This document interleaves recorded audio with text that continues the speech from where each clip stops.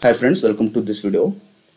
The question is anhydrous cobalt-2 chloride is blue in color, but on dissolving with water it changes to pink in color because option A, B, C, D they have given. We have to choose the correct option.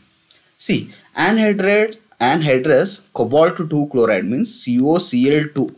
In the absence of water, it looks what? It looks like blue in color. Blue. As soon as I add this salt to this water H2O, it forms some CoCl2 into NH2O. It forms some coordinate bond because of which it looks like red in color. So the pictures you can see. So this is anhydrous cobalt chloride which is blue in color. As soon as I put it in water, it looks like red. So these are the two pictures, you can see it. Here what happens means, here N will be 1, 2, 6 and 9. N means it will be having 1 molecule of water, 2 molecule of water, 6 molecule of water or 9 molecule of water.